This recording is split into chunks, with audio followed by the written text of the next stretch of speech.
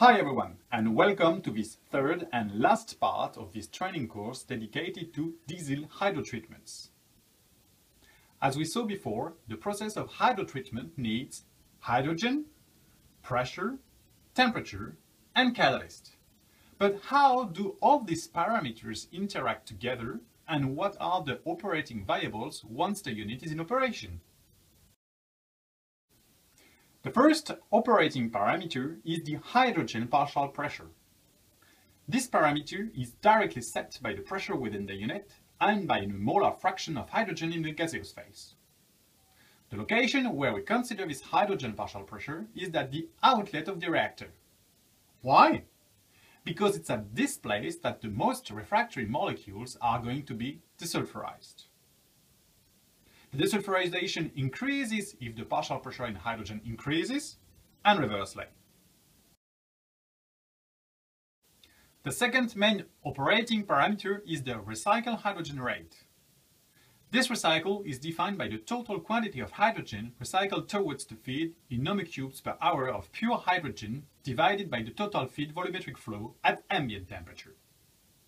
The state-of-the-art rule which we applied, and which is also favored by the catalyst suppliers, is to have between 2.5 and 4 times the total hydrogen consumption at reactor inlet.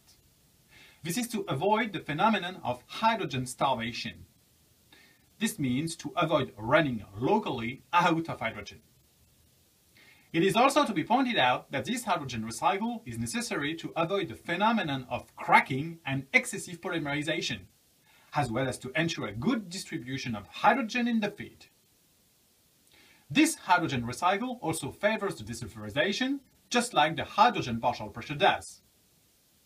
These two parameters are not totally independent, because as soon as we recyclate more and more hydrogen, the hydrogen purity in the recycled gas is going to increase, and de facto to contribute to the increase in hydrogen partial pressure.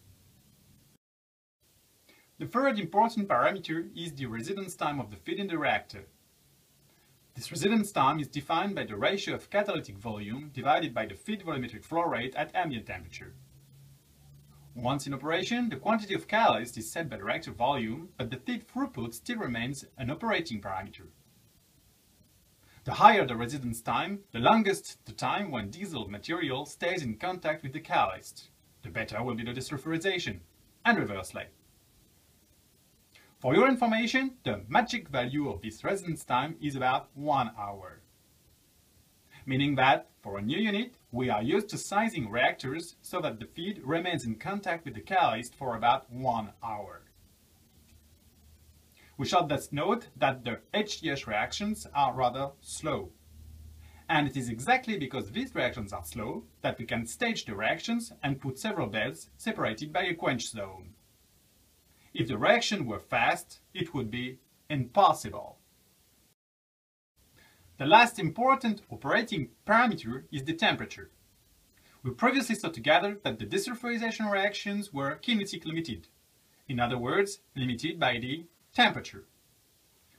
Furthermore, we also said that all the reactions which occur in the reactor were exothermic, which means that the temperature at the exit of a catalytic bed is higher than the one at the inlet. You now may ask yourself, but what temperature is the most representative of the one in the reactor? To answer this question, we do a calculation by taking a third of the temperature of the reactor inlet, to which we add 2/3 of the temperature at the outlet. It is indeed this value which is considered to be the most representative of the catalytic bed. This is due to the fact that the temperature in a catalytic bed increases very quickly to the temperature at the outlet.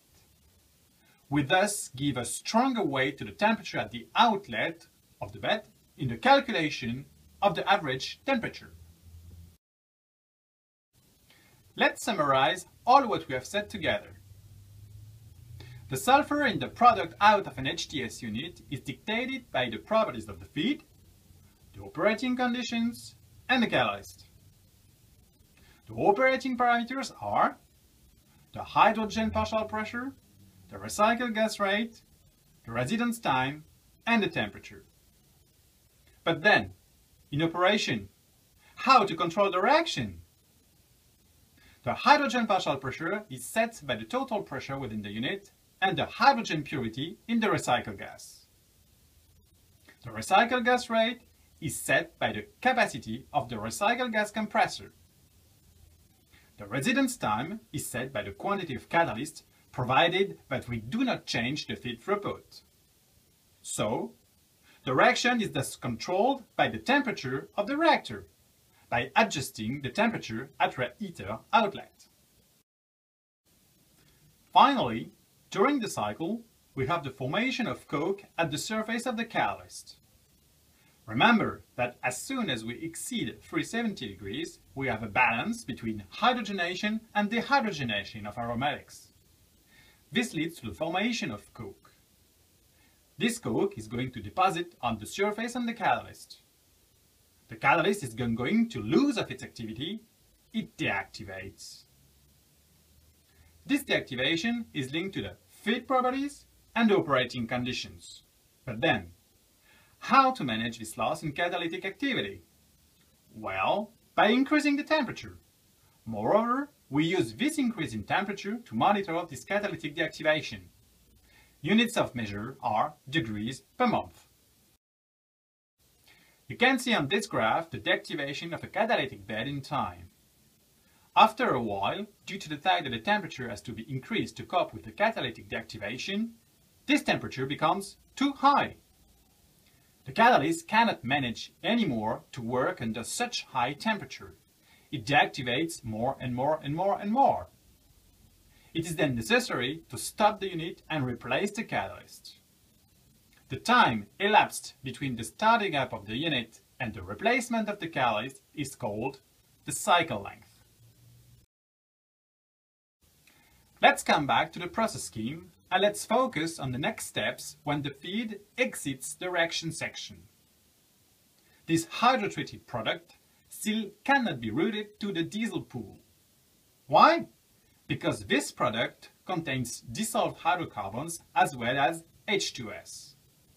This product would not thus be compatible with the objectives of flashpoint and H2S toxicity.